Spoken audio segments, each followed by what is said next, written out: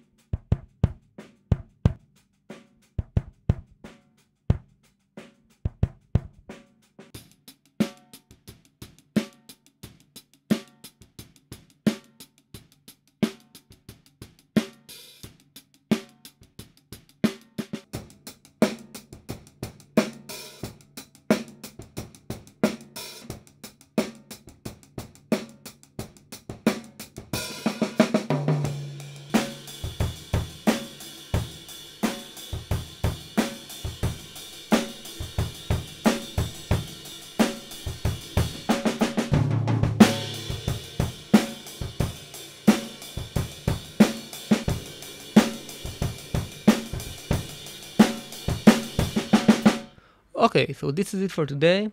If you like this video, please give it a thumbs up and subscribe to my channel. Till the next video, bye bye.